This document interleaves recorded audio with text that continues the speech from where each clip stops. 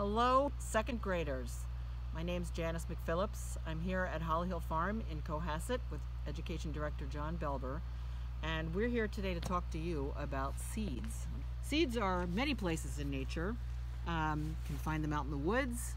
You can even find them inside of a piece of fruit. You all know what this is. I know no one can answer me, but let me all hear it. It's an apple. I'm going to cut the apple in half, part of my lunch today, and lo and behold, what's inside? Ooh, seeds, more than just the few you see here. If I dug a little bit more, you could see. So nature created these fabulous things because you want the apple to keep going. So I'm going to eat this apple and it will be gone. It will nourish me. But what's left behind? We have some seeds which I could plant and turn into an apple tree. So here's what I did.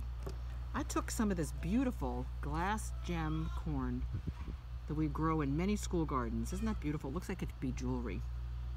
And I took some of the kernels off the cob of corn. I hate to do that because it's so perfect, but here's one. And I put them inside of a wet towel. And they've been sitting here for a few days, some of them for longer than others. And look what has happened. How magical is this? These kernels of corn are intact, but these two here, look what's happening. I'm hoping you can see that. They're growing. This kernel of corn has made a root, which is going to go down into the soil, and a stem, which is going above the soil looking for light. So what can I do with this? I can plant it in a little seed tray here. Now usually we plant seeds directly in the ground. We can't see what's going on under the ground, can we? We have joked for years about the fact that we'd like to invent an underground camera that would keep an eye on that. But when you plant a seed in the ground, you have no idea what's going on. But I found these awesome models of what is in fact happening under the ground. And here's the first one. That's a little bean seed inside a little cube of soil. And as you can see, it's growing. I'm going to use this knife to point. It's growing a little tiny root. That'll happen after a couple of days in some soil. The seed is starting to form a stem. The seed coat is about to fall off. That brown thing is the seed coat. And you can just see the beginning of the formation of the first set of leaves. We call these cotyledons. And then next, those are the cotyledons or seed leaves. Can you see that? And then out from the inside of the bean comes the first set of true leaves. And then after more time, maybe a week or so, maybe 10 days, 2 weeks, the plant starts making its own food by using the energy from the sun to nourish the plant. Okay, second graders. I'm John Belber. I know I've seen you at some of your schools. It's great to have you here to learn and continue learning about seeds.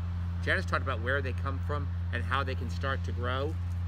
Here are different examples of where you can find seeds. It's a great adventure to always figure out. Inside the apple, outside of the pine cone, inside the sunflower head.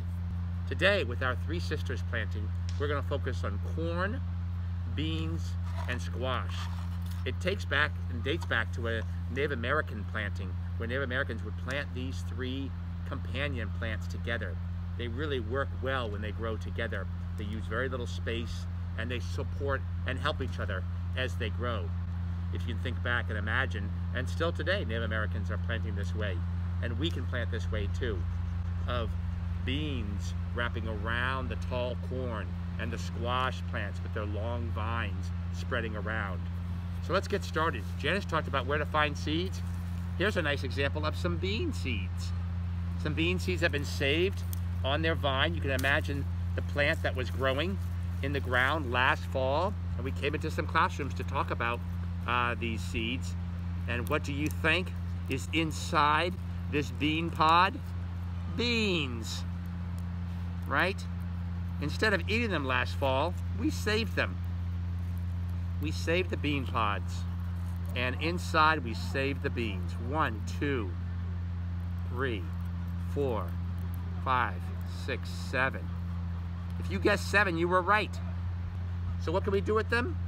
We could soak them to see if they're going to grow, like Janice did in the towel on the plate there. Or we can get ready to put those right into the ground. I've got some beans here. I also, if I don't save bean pods, I've got some seeds that I can order from the store. Maybe you want to try this at home, second grade. Go to a seed company and order some good, healthy, ready-to-grow seeds. And once I have those seeds, and we're starting with beans, I just want to show you the Blue Lake pole beans. Also a white bean there. There's many different kinds of colors of beans. So once we have those seeds, where do they go? I'm going to place them right into the soil.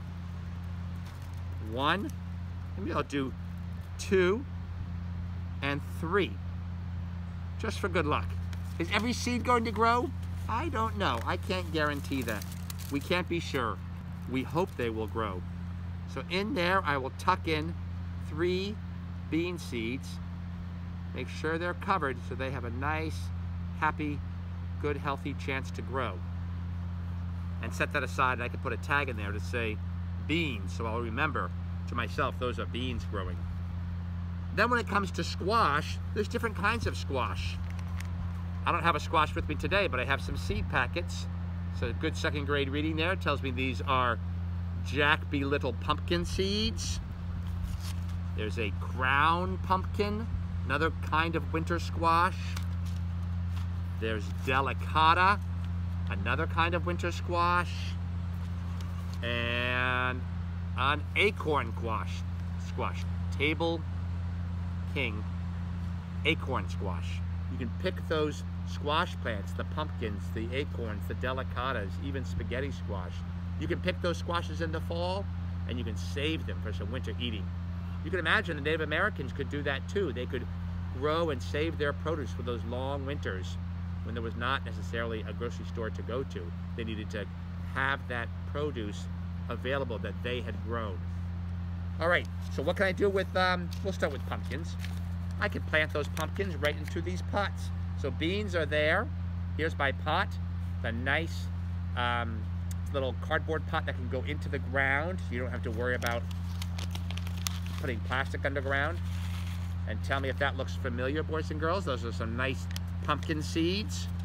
And again, I might try a lucky 3 just to see how well these are going to grow. So here are the 3 pumpkin seeds all set to grow. They too need to be tucked in so they can begin to germinate. That's a good fancy word for sprout. A good word for these seeds to develop their roots. Remember Janice showed you the teeny tiny corn seed that had a teeny tiny root and the beginning stem? So I would like these pumpkins to do the same thing. Cover over gently with some soil so they'll have a good chance to grow. And I will label that pumpkin. And then, as mentioned in the beginning, the glass gem corn. I got a whole bunch of corn saved here. I could maybe try to pop it. This is a variety that is a popcorn. There's different kinds of corn, just like there are different kinds of beans, right? Different kinds of corn, a yellow corn, a sweet corn that you eat on a summer day. This is some great glass gem corn that Janice mentioned. She has a whole tray right there. And since we have 4 schools we're planting for, I can start a whole nother tray right here with a corn seed in each little pot, each little cell. This is a 1, 2, 3, 4, 5 by 10. That's 50. Some spring math, second grade. Corn seeds getting set to grow. We are going to make sure that Janice and I and all the farm teachers here at Holly Hill can start these 3 sister plantings, corn, bean, and squash. For them here at Holly Hill Farm at our education garden. Janice is going to show the education garden, which has lots of garden beds. Just like each school has a garden bed, we are going to grow a 3 sisters garden here. We hope the corn will grow nice and tall. The beans will wrap around the corn like the corn is a tall pole. And the squash, whether it's delicata or pumpkin, will spread all around the ground and help protect against any weeds and provide some moisture so the corn can be happy, the beans will be thrilled, and the squash will do a nice job of protecting. And we'll have 3 plantings, boys and girls, as the Native Americans have done, the Wampanoag will continue to do. And we hope that you have happy planting, you stay safe and healthy, and you can always talk to Holly Hill Farm if you have questions about this, but this is a nice chance to review seeds growing into plants. Thank you, second grade.